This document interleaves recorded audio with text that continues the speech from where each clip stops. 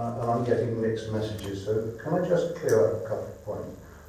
I think it was at the last meeting when Dr. Oldfield told us, I'll try and remember what he actually said accurately. I think he said that when he has looked at A&E in Charing Cross, the people that got through the triage were people who needed to be there. They were not people who could have been treated somewhere else, they needed to be there. He also agreed that the department is currently understaffed and very, very hard working, and that's my personal experience as well. Now, finally, the final point that he made was that an A&E does need beds, beds in wards. When people have gone through the process of being seen in A&E, they need to be sent off to whichever department. I don't see how any of that squares with changing it into something less than a full A&E department, reducing the number of consultants there, and certainly I don't see how that squares with reducing the number of beds.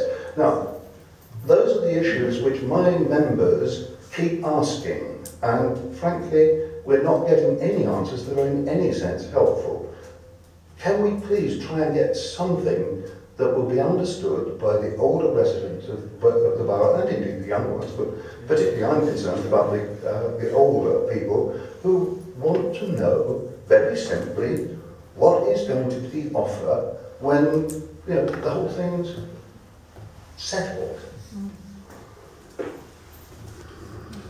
So there will always need to be A&Es, there will always need to be beds, we will always be wanting A&E consultants.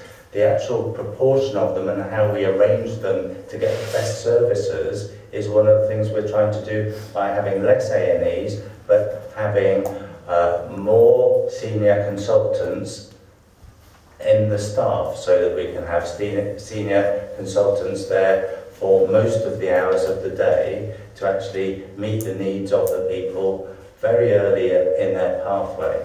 There is good evidence that if you see a senior consultant early in an A&E pathway, it improves decision making, it reduces investigations, it makes it more likely that you can go home rather than be admitted. So that is one of the reasons we're making the changes.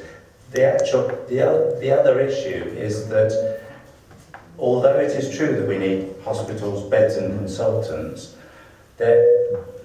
it's one of the things that we have been wrestling with our colleagues in Imperial is there are some people in hospital beds who are actually medically fit.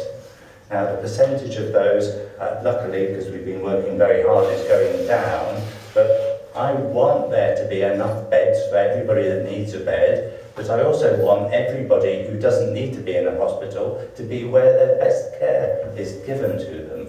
And so the actual changes in numbers that we're suggesting within Shaping Equity of Future in terms of bed base is less than the overall numbers that we believe are in currently occupying acute beds but needn't be in them because their care would be better elsewhere, either in their own homes or in other facilities. Okay,